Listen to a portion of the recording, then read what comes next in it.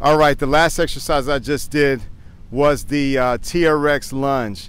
As you can see with the TRX lunge, it's very important to focus. I always like to tell people, pick like a leaf on the ground or something, a ball or something to focus on in front of you, so that when you're doing the lunge you can concentrate and look straight ahead and keep your body balanced. The other thing that's important about the lunge is being able to alternate your arms and legs. When one knee is up, the opposite arm should be up. When the other leg is back, the opposite arm should be back. So you want to balance that as if you're running. Keep it natural like you're running. If you have challenge doing the movement, just do the basic movement first. Just try to do a little bit of the motion, the first part of the range of motion first, and you'll be good to go. The TRX lunge is great for the sagittal plane of movement. That's the movement we would make when we're running or cycling, and gets those muscles working and gets everything in unison: the hamstrings, the glutes, the quads, and the hip flexors.